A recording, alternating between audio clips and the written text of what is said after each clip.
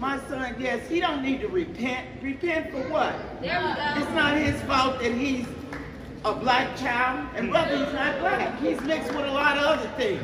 Just like you and I, none of us are of the same race. We are mixed, if you really look at it. There we go. And how can you want to go to a lynching? No, I don't want to go to a lynching tomorrow.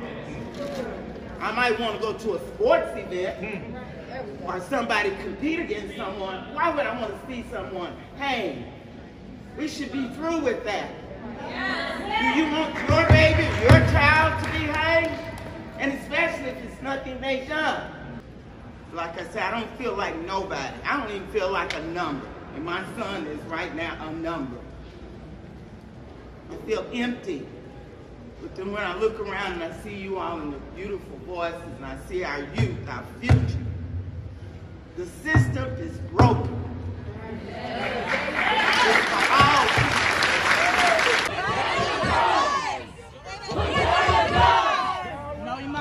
We came here to pray, to hold vigil, and to literally show Julius Jones our love and support. And this is what we see. This is what we see. This is always what we see.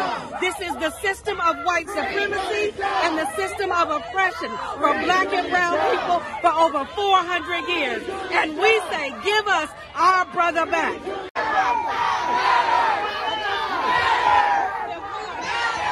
Behind the barricade. Everyone else, just pray. Just pray.